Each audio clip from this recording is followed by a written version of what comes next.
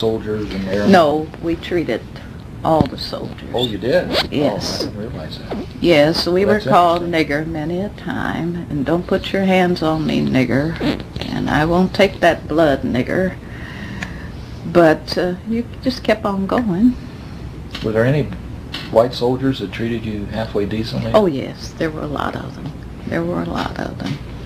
How many patients would you estimate were at Nichols General Hospital during that period?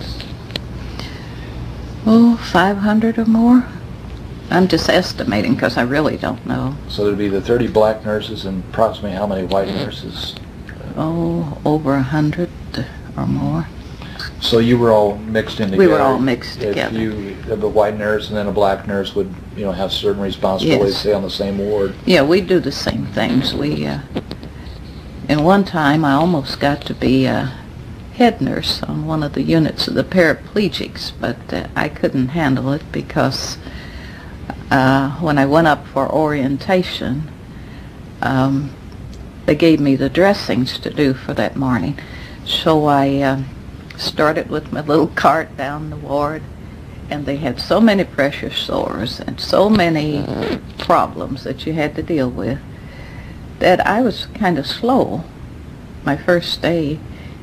And I guess it must have been almost lunchtime when I got to one soldier. And then he sounded off, "Don't put your hands on me, nigger."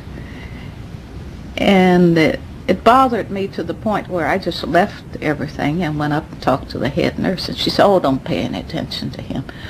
But he continued, and they sent him to the guardhouse in bed and all.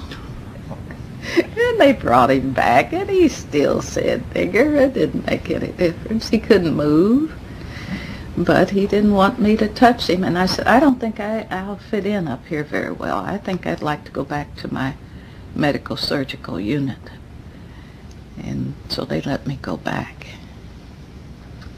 Of the 500 patients, how many black soldiers were in the barracks, if any? Very little, very few, very few. I remember on the surgical unit where I was working, I might have had 2 or 3 blacks. Do you remember what units they were from, No. if at all? No. I know there's the 92nd Division was one all-black division, No. but no. There were a lot of prisoners of war down there at Nichols General Hospital from Germany. In Camp McCoy, they were from Korea and Japan. We took care of them, but they never talked to us.